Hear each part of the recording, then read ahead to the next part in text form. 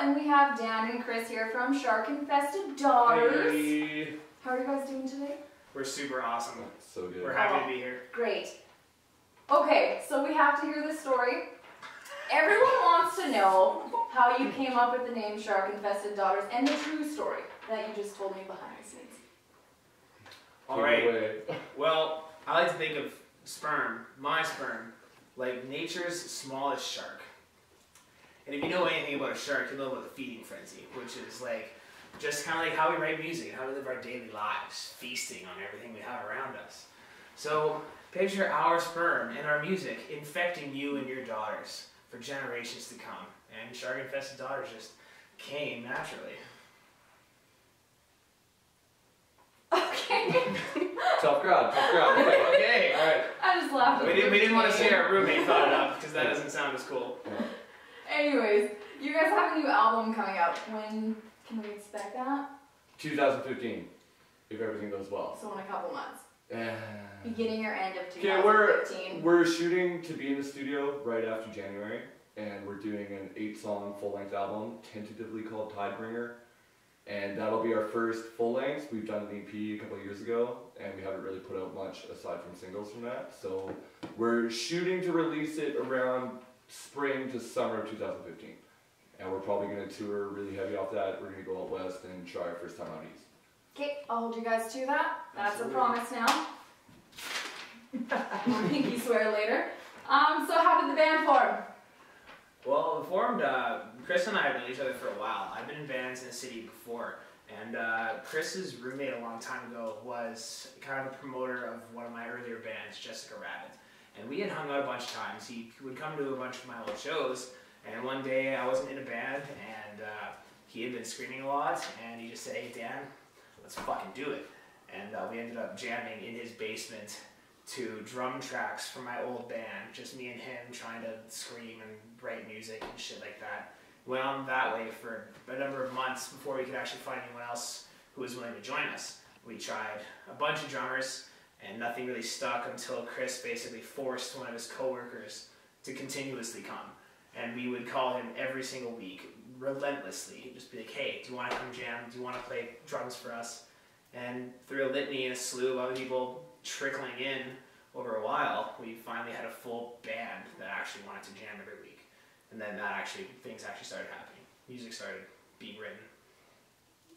Awesome. You said come a lot in that There are a lot of innuendos, Yeah. but we have a girl in our band, so it's not gay. It's not gay. It's not gay. Okay. And you guys are roommates?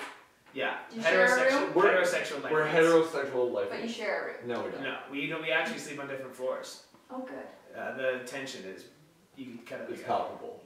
It's palpable. Weird. Alright guys, we're getting nice and chummy with Shark Infested Oh. Daughters. Oh man! Dude, did Did that come to you you fucking like, write yeah, that? 4 o'clock in the morning? You're like, chummy, done. I've planned this all day. And you've never done this before? No.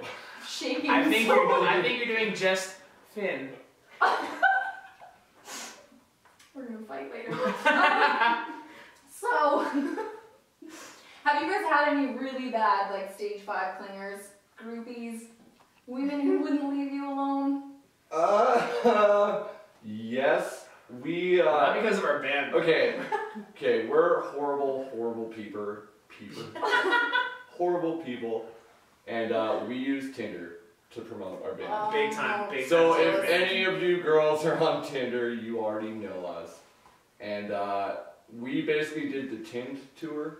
Yeah, the Where Tinder. we went on tour in every city we stopped in. All 5 of us, except for Erica, would get on Tinder, and no judgment. We're swiping right everything. Everything. Yes. Dogs, Come to our cats, show. horses. Come to our show. Doesn't Come to our matter. show. Vernon, BC. Doesn't come to our matter. show. So we've actually, girls have actually shown up before. And a lot of the time it's awesome, and like I actually have made some friends off Tinder, aside from these crazy girls who There's show a up. couple rapey girls out There, yeah. So usually, My favorite. what goes down is they'll show up and they'll pretend to like our band, and then after they'll keep trying to talk to us. I like to do the whole smoke grenade. He does. He The just disappears. Batman, like I'm like, Okay. oh, Right back. thank you so much. I'll be right back. And it's smoke grenade, and I'm out that bitch. We don't. Yeah, we don't- What do you use for a smoke bomb? Distraction. Yeah, he uses sleight of hand, Yeah. misdirection, kind of like Chris Angel. Yeah. So not a real smoke bomb, just so everyone knows. Next question. Do you guys have a favorite shark? This is a really important question. Yes, I do have a favorite shark, and it is not really a shark, nor is it a whale. If it's your semen, The whale don't shark. even answer. The whale shark is actually a fish. Did you know that? This No, I don't is have a back favorite to shark facts. Hammerhead shark? I don't know. That's my favorite My shark. favorite street shark was the hammerhead shark. Yeah, if we're going with street Understand. sharks, I'm with that. Yeah. Real shark, hammerhead. Hammerhead, I'll appreciate the hammerhead, but I'm gonna rep the great white. It's all good. Oh yeah, so original. Yeah, 1v1 combat, hammerhead Can I versus choose great white. Megalodon, even though it's been extinct for 35 million years? 350 million One years? second. My bad. there is only one correct answer to this question. Is it Megalodon? Do you still believe that the megalodon exists? Answer correctly. Absolutely not. Geologically, it's completely impossible. That was the wrong Geologically, answer. you're completely impossible. What is your answer? I'm gonna go with logic. As much as believing in fairy tales is fun. It's just, you know, yeah, he's hanging out with Nessie. What do you Yeah, want? big- Bigfoot- Megalodon is a real shark Was a real. in the deepest caverns Deepest of So, the ocean. did you learn that based off the Discovery Channel shark. Shark Week Nope. fake? The fake Megalodon? Nope. I learned this based on knowledge. Oh, fuck me, right? I learned Like- this based on I'm a fucking genius and you should shut your mouth. And we're all gonna fist fight. Yes, ma'am. Just so you guys know. Okay, we're taking bets right now. Who's gonna win? It's 2v1. Morgana. Everyone, I'll hit a girl in they public. have both seen me swat humans before. Living or dead? It's much harder when they're She's dead. about to They're all die. limp. Alright. This is a weird question. If you had to choose between the two in an epic apocalyptic battle, would you rather have cats with laser eyes or dogs with laser eyes fighting alongside you? How would you get cats to be a team with one another?